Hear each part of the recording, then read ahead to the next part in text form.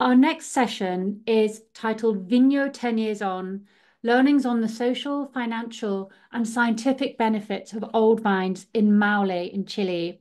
This is the presentation of a research project, which is funded by the IWSC, the International Wine and Spirits Competition, and undertaken by the Vigno team. So we're going to be joined shortly by Derek Mossman Knapp. Derek is a Toronto native. He came to Chile to ski, but stayed for love and wine. Together with his wife, Pilar Miranda, Derek co-founded Movi and also the Vigno Collective, which is all about reviving old vineyards with a focus on old vine Carignan and regenerative farming to produce high quality wine and support local communities.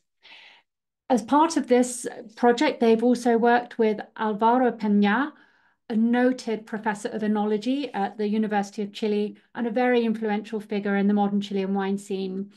He's known for blending his scientific and agronomic and enological rigor with a commitment to social and economic improvement. And he's a specialist in actually researching the composition of wine phenolics and impact on wine quality.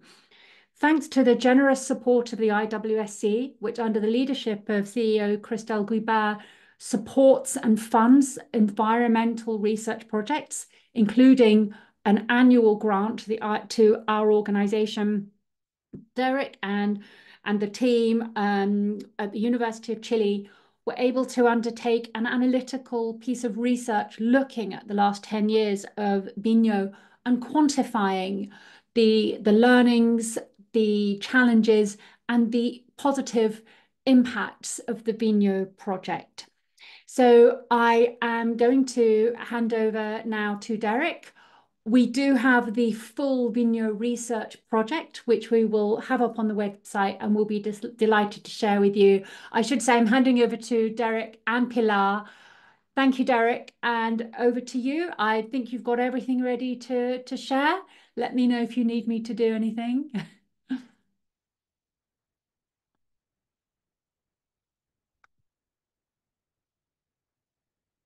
Oh, the eternal refrain, you're on mute. Now, quickly before I start sharing the presentation, I just want to say a quick, a very warm thank you to both Sarah and Belinda, and to the IWSC for helping make all of this possible happen. Our pleasure. Thank you. Let me just share, and just if you can just give me the A-OK that we're sharing, yes? Yes, you're good to go. Could you possibly do it on slide on presenter view so that that's it. Perfect. I will now go quiet and let you talk us through the research. Thank you, Derek. Terrific. This is Sausal in the Maule. We've put some pictures interspersed to give you a better feel for the place.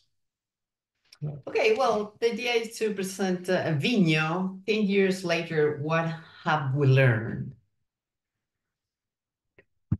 The first place, we had a dedication to the viñadores of the Maule, steward of the old vines for centuries, and the winemakers and viticulturists of Vigno stand upon their shoulders. Vigno, it's a group of small, medium, and large producers in the Maule Valley in southern Chile that came together in 2011 as a private DOC, like collective, to promote the old vine Carignan of the Maule. How does Vigno work? Why does it work?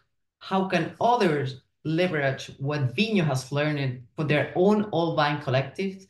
We're gonna answer those questions and share a few ideas with you today. The full paper is a long read. As Sarah just mentioned, it will be available. It is 70 plus pages, and there is a section of surveys of the members of the collective, as well as critics and educators. There's a scientific piece that is much more elaborate than we're going to present here.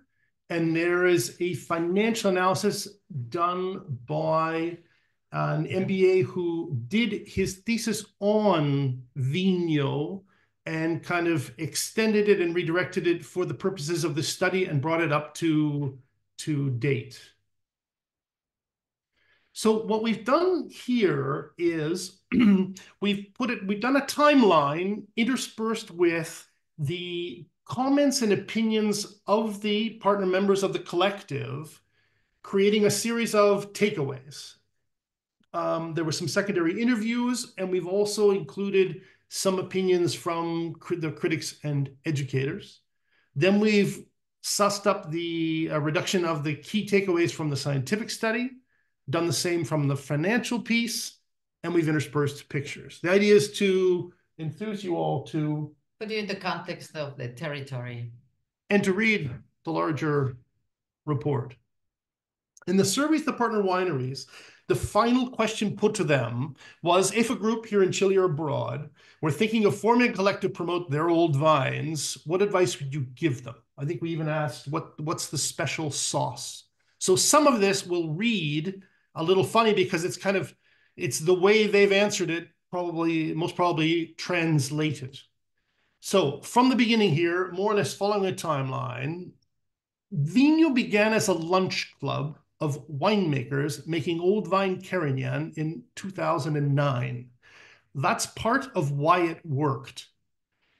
Be winemaker driven, not marketing driven. It lends authenticity, and there is a benefit from the special relationship of winemaker with ownership. Again, this is textual. This is what the people said.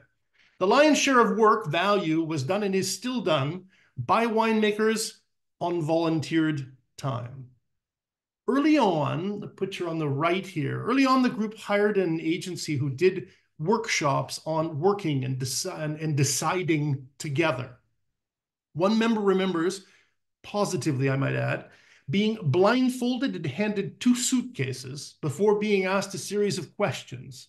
In their words, this strange role-playing experience made a world of difference in how the group came together and made decisions moving forward. Now we tackle a tough one. In Spanish, we say asociatividad, and I suppose it's like all for one and one for all, but it's a little more complex than that. We could say associativeness. It's the more selfless effort you put in. The more you put in, the more you will get out. We'll deal with elements of associatividad as we move through here. I'm going to put a little picture in the bottom, and we're just going to take 30 seconds to explain that just before Vigno came about, a group started in Chile called MOVI, and it was the Movimiento de Viñeteros Independientes. I'd love to say it in Spanish because it sounds more Monty Python in Spanish than it does in English. And it was a group of small sellers trying to survive in the Chilean wine industry, as they call it, built by and for the large wineries. And I think it had an impact in creating this possibility. But what we must remember is that, unlike MOVI, Vigno was not a rebellion. The challenge and the strength, ultimately, of Vigno is the coexistence of small, medium, and large wineries working together. Okay. Vigno became an AG in 2011. Sorry, AG is Asociación Gremial. Like a gremial association, if you can translate. And the few ideas that we thought when Vigno was created or officially created was keep it simple. The traditional DOC from the world often do not. So the idea for us was keep some flexibility, put some rules at the same time. Focus on what is unique and niche. Niche sells and is more resilient in a downturn. Yes. In the morning, somebody was talking about the niche, if this differential point or not, and that can open a discussion later. Keep it simple, transparent governance structure, keep overhead low. Lots of volunteer time. That is very, very important that everyone wants and it's possible put some time on free for all the group. One partner vote, that was very important. So every partner member must enter and play by the same transparent rules.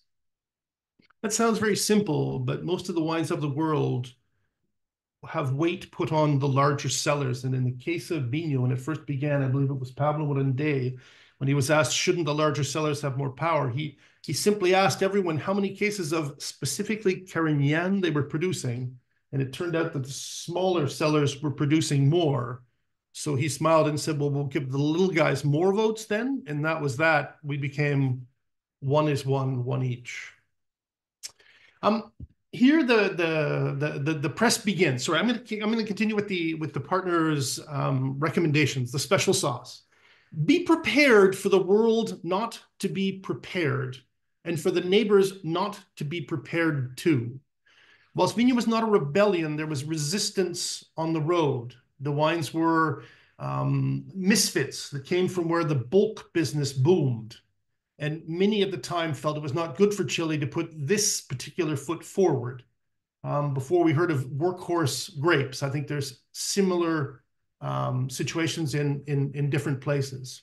On critics, the partners have suggested that some critics, tasters, and educators naturally gravitate toward the opportunity to taste an outlier ensemble of wines from a specific origin versus tasting wine brand portfolios, but some don't. And some will, but only once. Wine educators wanted to fit the wines into their traditional map where New World old vines did not exist. Learn to work with them, help them to discover. Vigno made a strategic decision to stake out old vine territory, despite these traditional boundaries imposed upon it. By doing this, they enabled the Academy to see wine through an approach that centers on discovery, rather than the historical hierarchy or status quo. I think one of the more interesting ones here was Flowers in the Pavement, that was published on the Wine Advocate, that created a bit of a stir, because in the end it was, instead of the Chile report, there was a second report on these other collectives that had begun, that was not seen as such a positive thing. I think in the long run it has been a very positive thing, but at the time, we weren't exactly prepared for that. I'll keep going.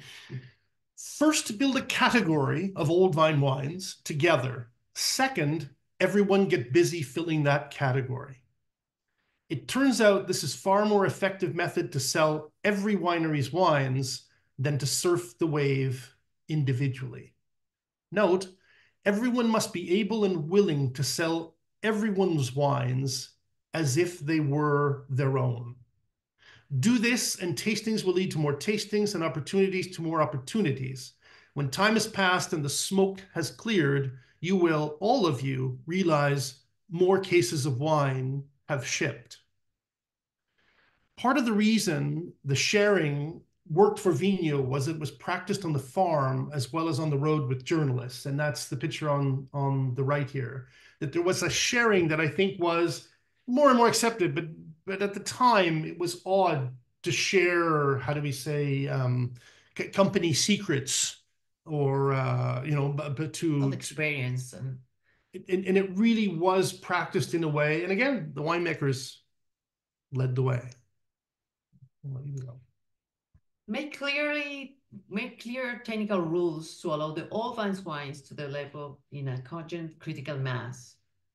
The sub-region of Mali shown through, and probably in your areas, they're gonna happen the same thing. Like their own sub-region is gonna speak and talk by themselves. I think the picture on the right is indicative that if you're used to tasting brand portfolios, when you see 16 wines in a row, all themes, how do you say sub-themes on a similar theme? It's just very appetizing to me anyway. Attractive. Yeah. It is very effective when the group tastes together with outsiders. In 4 short years, you see how that the press was indeed interested. The will to work together that characterizes Vigno is markedly different from the individualistic modus operandi that is all too common in the Chilean wine business and perhaps elsewhere. Remember, the words of partners speaking. Yeah. Visiting each other's farms helped make the group cohesive. A study needed to be done openly with data shared with the partners and beyond. A completed study was done and published in 1617 with a characterization from all the areas where the Vigno were producing, with the climate, detailed soils, and others factors. So that was very in the beginning when the group was established. We thought it was very, very important come with all this technical information. It was a very big book, very large pages. I think I'm impressed because of its not size. traveling size. Not sure how many took it home in a carry-on. In 2018, there was the official certification of the vineyards that was done by the University of Talca as like an independent third party. 2019, we hosted an international Carignan conference. Morgan Twain Peterson came down, Kelly White. There was some wonderful sharing of ideas in the classroom, as it were, and on the farm. The final one here, very specific. It says, every partner should rotate through the directory. Remember, we're 16, so it's more than possible. Any partner that begins to complain should be included on the next directory selection. When members participate in the volunteer directory, they respect the process because they know the process firsthand. Yeah, focusing what is unique and niche. There is no need to conform to the mainstream, not to a trend. Get your wines onto the syllabus of the course of work for WSET, MW, and Master of Psalms. They are an important part of your region old wine story. Be prepared to work for what you believe in. Organize as a group to get your wines in front of the monopolies. That's very interesting, like Sweden, Norway, Ontario. They will recognize a collective of wines and work to have them make a call just for your group wines. And Vigno, it's being called a couple times for that opportunity of business. And that is very important because you are in the radar of them.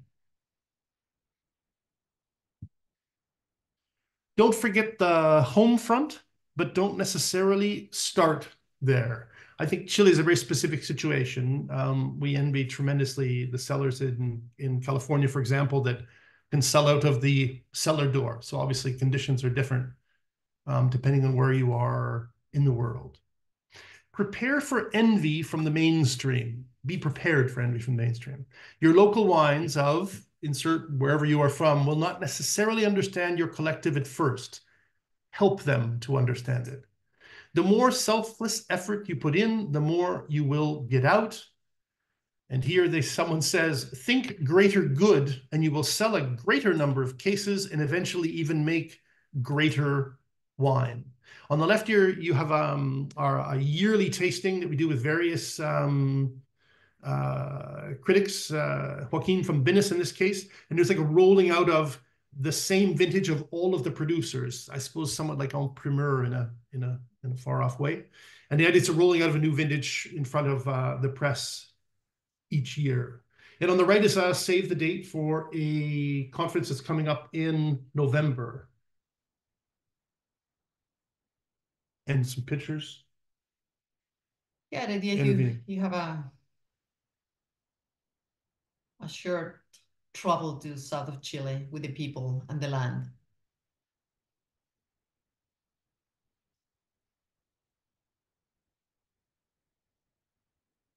Okay, the rules of the road of Vigno. Established in 2011, Vigno is a private DOC-like collective. So you can see in the right, the location of the area. We are like 300 kilometers south from Santiago, the capital, in a small area of Maule, in 3 specific areas. That's on the dark green on the right. Okay, so that's the territory. And the rules that we're developing with the group was 80% Carignan grapes minimum, 30 years old minimum, the age of the plants, dry farm, and the rest of the land must comply with the above rules and points. Okay, so we consider the vines grafted on all roots of País are accepted too, and consider to have the age of their roots. At least they have to be aged for 2 years before the release. Doesn't matter in which material you have the wine. There are excellents, tinajas, barrels, depend of the winemaker style. And also, and very important, we have a certification. So we have a farm are certified by a local university, and also we have a rules for the labeling that everyone have to complain, and we are everyone under the Vigno brand or collective brand. Yeah. So takeaways from the surveys conducted with the partner wineries. Some of the examples, some of the questions, a lot more in the study, obviously. The partners felt that there was a greater impact in the image of Maule than in the commercial part. I guess they want more commercial success in the future. And they felt that there was a greater impact in the improvement of the vineyards than there was in the improvement of the farmers helping to farm them. More work ahead again. We asked where the fruit had come from and where it was coming from today, and had that changed. And today, there's only one an annual contract. Several own their own vineyard, and most are purchasing a long-term contract and participating actively, proactively in the farming of the fruit. We asked about pricing, and pricing had gone up for everyone. For some, not so much, and for others, 75% and more than 100%. Touchy question. We asked about whether we should become a legal DOC one day, and all but one said yes, to our surprise. Takeaways, a few takeaways from the critics and educators. We asked in the beginning what their vision was of old vines 10 or 15 years ago, Carignan and non-Carignan. And there was the words that I suppose we all expected, potential and rustic. Someone remembered someone's petrol pump red. Obviously, this has changed and changed positively. When we ask about regions of the world, interestingly, Maule is obviously first on their hand. We're asking the questions, but there were many mentions of old vines in the New World, which I think is a recurring theme.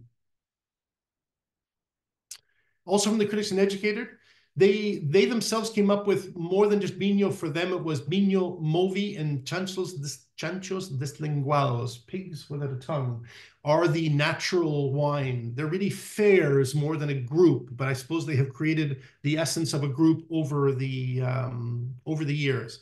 Had they changed the vision of Chile? Absolutely, more vibrant. They changed the stereotype. They'd made Chilean wine more attractive. They said that Movi had a cohesive philosophy, that Vigno was an appellation, and that this model of Vigno others should follow it, and it should be applied in other regions. They said that they made Chile exciting, distinctive, sexy, and more desirable. Vigno contributes to a stronger stylistic diversity, and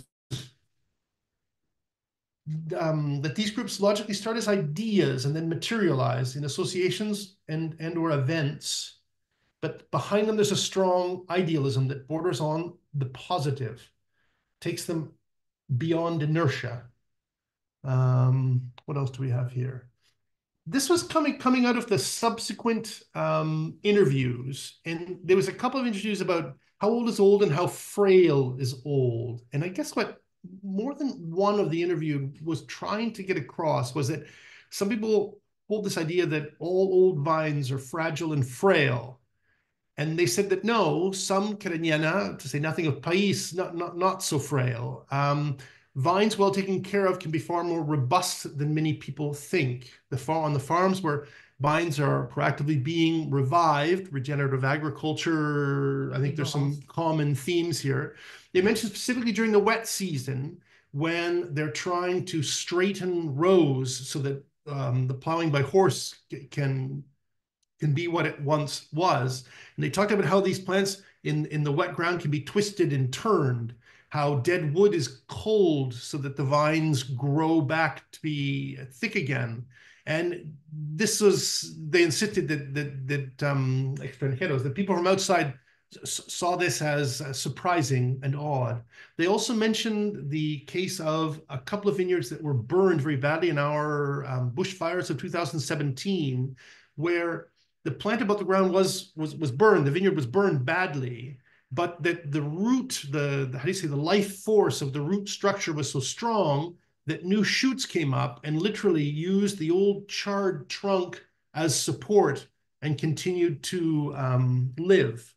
What one pulled upon was the life experience of 70, 80, 100 plus years, apparently serving them to confront the extreme weather of modern times. They kind of mentioned this how do you say, the sequía, the drought of the last few years is kind of nothing compared to 38 and 39. There were some interesting interviews. On the winemaking style of Vigno, no one likes to talk about the olden times, but the few who did mentioned that at the beginning of the Renaissance of Carignan and the Maule, the winemakers were still applying kind of a style of extraction in small barriques that was very popular at the time. And that once the group had formed and there was more sharing amongst the group, this style was very short-lived. And that Carignans today are crafted to showcase the fruit in the vineyard sites. No one really likes to talk about the moniker of natural commercial wines, but obviously working with Carignana with higher acidity, it's possible to make wines with less intervention. And that one of the beauties someone insisted upon of the old vines was the lignified raspon or stems, and that this made for wonderful use in the fermenters. Is this still me? Yes. One of the changes in the history that I thought was very interesting is when we speak of Chile, normally talk about if you've done a history of Carignan when the group was formed, or even 5 or 6 years ago, you would have talked about the introduction in early days and the proliferation, and when the French varieties come as part of the culture of the late 1800s. And then you would then have jumped to earthquake recovery after 1939, because the earthquake of 2010 resonated with that of 1939, and they became like bookends in the beginning of the presentation of Vigno. And what's come out in the work that historians have done in the meantime is that between 1900 and 1924, there's a group of Catalans, not French. So you may know of these names in the Chilean wine business, and that what they were doing is by train, they were bringing up País, Cinsault, Moscatel, Carignan from the south and bottling it in the south of Santiago, and that this was a booming business. Obviously, then these things went into decline and neglect as the modern kind of say New World Bordeaux-related varieties came out. And then 2005, 2010 is how do you say, Carignan begins its revival as a solo artist. Yeah, like an inspiration from Vigno, there are another group that's appear like a copycat collective, and it's Al Maule that's appearing in 2021, and is part by some members of Vigno, and they're focused on all by producers of the oldest grape variety in America, in Chile, that's País. And the idea they were based in a few ideas of Moby, thinking in some regulations to work by themselves. So Vigno, not so Moby. Vigno, sorry. So Vigno. So the idea is you have at least 90% or more from a País variety, working with old vines at least 30 years old, dry farming, old bushes. And the idea is incorporate not just the medium or small company, also the growers from the area in Maule. And probably you'll see also in a few minutes that is part of the financial analysis that maybe this Vigno association could be very interesting to replicate in different areas, like a model. Someone else used the phrase piggyback I suppose we could say that instead of copycat. Okay, focusing the science part of the study, we're gonna try to focus just in three drivers, that is consistency, diversity, and typicity. This part of the project was done by Álvaro Peña, that, like Sarah said, that's a professor at the University of Chile. Okay, about consistency, regardless of the zone, Chilean Carignan wines have high acidity and color intensity, and a very, very good tannin structure that ensures for good aging. For that reason, also recommended at least 2 years in the bottle before release to give it more roundness and complexity in the wines. Okay, so the idea in the graphics, you see different areas where vinos are made, so Sausal, Melosal, but in general, they're around the 3.3 pH. The acidity and sulfuric acid expressed is around between 4 and 5.5, so it's quite high. And the study was analyzing wines from the 3 different vintages. So it's 12, 14, 21. The idea is keep some information for the vintage 23 in the future. About diversity, independently of the common aspect of the vinos or the wine, the magnitude, intensity of their chemical composition change in each subzone, which contribute to the sensory diversity. So there are lines through that you can identify in the Vigno wines, but also these specific areas give you some diversity. And this on the graphic, the idea is explain or show the different amount of different compounds like ester, terpenes, aldehydes. Okay, so you can identify the group of Vigno, the Carignan is made in the Maule, but also you gonna find a special or different wines from every sub area. Yeah, so consistent, more detailed diversity becomes personality, and we think that is very, very important. About typicity, the idea was study Carignan from France, Spain, and Italy. And these wines were recommended for partners in those different 3 countries. They have a chemical composition that contribute to a sensory typicity that differentiate them from other Carignan wines in the world. So if you follow the yellow line, you can see more different the Chilean Carignans than the European Carignans.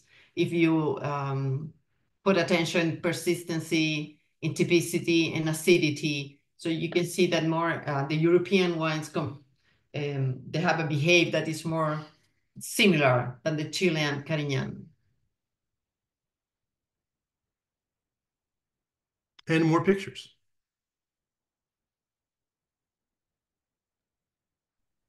Not all of the wines, but some of the wines are really up on the Cordillera de la Costa, or coastal mountains, Chile's other mountains, original mountains. Thank you, Derek and Pilar. Wait, we've got a few more. Yeah, Go for it. Okay, the business portion, I shall be brief.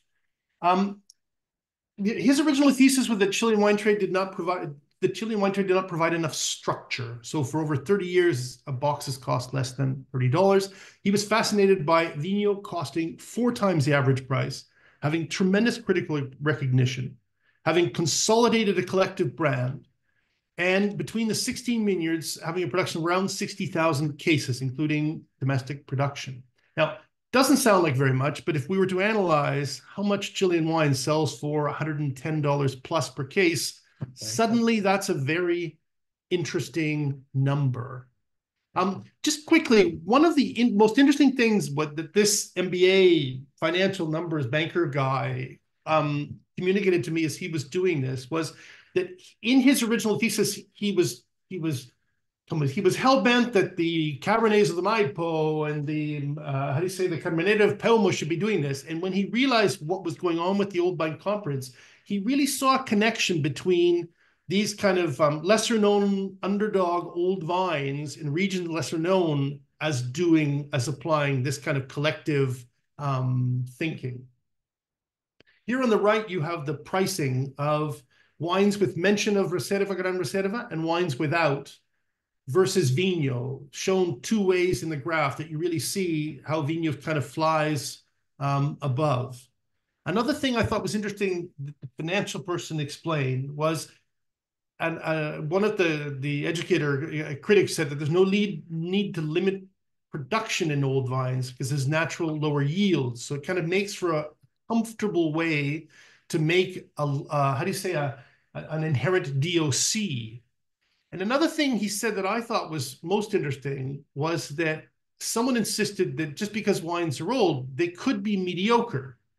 He didn't really understand this. He said, from a strict financial perspective, if an old vineyard is good, how do you say, if someone's bothered to take care of it so long, it can't be mediocre. And in his words, he said, if the vineyard not produced great fruit and from this great wine, it would have been replaced by kiwis 30 years ago, blueberries 20 years ago, or cherries 10 years ago. I thought it was a very pragmatic thing. And to end on the business piece, he spoke of niches, and he said it's a niche can be a better investment than a less than differentiated share of mainstream. And he said in today's world of business, the 70 or 80 years it takes for a vineyard to grow is a rather high barrier to entry. I'm going to skip over and we're going to finish up here. So the overall takeaways would be, beginning with the associatividad that we spoke of, the working together to create a category. Consistent detail diversity becomes personality. And I just ended with what I just said about the barrier to entry. And with that, we just like to say thank you again, IWSC, Sarah and Belinda, and to all of you. Thank you. Thank you, Derek, and to, of course, all of your compatriots in the Vigno Collective. I thought that the comment about the kind of kindred spirits coming together was really interesting. And certainly this underdog and elevating of an apparently workhorse variety is something that we saw in parallels with South Africa. And what was most interesting is he insisted that that was, as a banker, like as a financial numbers guru, yeah, that's where he saw the future, which I thought was interesting. It wasn't of the heart, yes, but the head. No. So I think that this is another way in for old, in which we can learn from old vines in how we think about categories and value and storytelling and of truthful stories around wine quality. The full research project, again, thank you to IWSC for their support and allowing us to undertake this kind of research. I've put it into the chat. I just wanted to highlight that I know that within that project, within that piece of research, you highlight that the collective branding has led to significantly higher grape prices and improved vineyard management, particularly for small-scale farmers who struggled in this complete wild hinterland, really, of Maule. So this is really significant work. It's doing good. It's making great wine. So thank you. I do have a couple of questions, which we just need to answer quickly because we're running a little behind the time. So one of them is from Angela Lloyd. Do the children of these 16 producers equally buy into what you have achieved? The children. The children of the 16, the next generation. I think that Angela is getting at, do you think this collaboration will continue? Yes, but I think that really does have to be defined, because it has to, at some point, it has to be, how do we say, professionalized. That I think it will always depend on a certain amount of volunteering time, but I think it has to be professionalized. And I think there we've learned, working with the larger companies, how to make it work, how to cross that generational gap. It's very interesting, the idea of generations, because I think it, more than just for us or in Vigno, the next generation is a very large challenge. For every old vines. Because in these communities, a lot of children would sooner go to town. They would sooner go to the city. And how do you make people want to stay on the land, come back to the land, or go to the land to do this? Yeah. There are a couple of very more challenging questions from Alda Yarrow and Dean Lepan, challenging the assertion that just because someone has taken care of a vineyard for decades, it means that it's good or great. Plenty of old vineyards. I used to make mediocre wines. Agreed. Conversely, there are some, almost neglected, forgotten vineyards that were previously planted for distillation, whose kind of benign neglect is now being restored. I think that's a big question. If you don't mind, Yes. Elda and Dean, I'm not putting you off. Happy to pick up on that, but just so that we can keep on schedule for this day of the conference, let me come back to you on that. And I think that's probably a whole session on its own. Um, so thank you. Thank you to Super. Pilar and I Derek. hope we get to put the wines out when we have a presential, or how do we say that? An Yes, in-person conference, wherever in the world that is. yes. Watch this space. So thank you so much. We're now moving on